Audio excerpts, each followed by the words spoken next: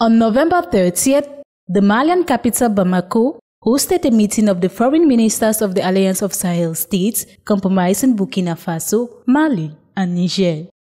According to an official source, the two-day ministerial meeting is expected to result in the adoption of draft additional text to complete the legal architecture of the Alliance of Sahel states and to draw up conclusions, which will provide clear political and diplomatic guidelines for the rapid, effective, and coherent operationalization of the alliance.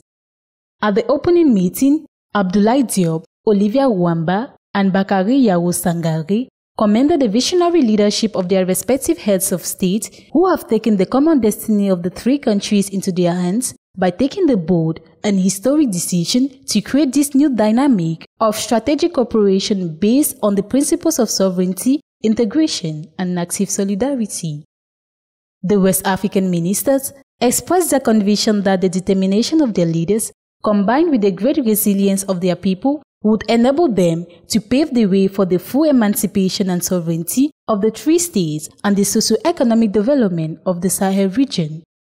The Statute of the Alliance of Sahel States was signed by the three member countries in Bamako on September 16, 2023. Its main objective is to work towards securing and promoting the economic independence and integrity of the Liptako-Goma region.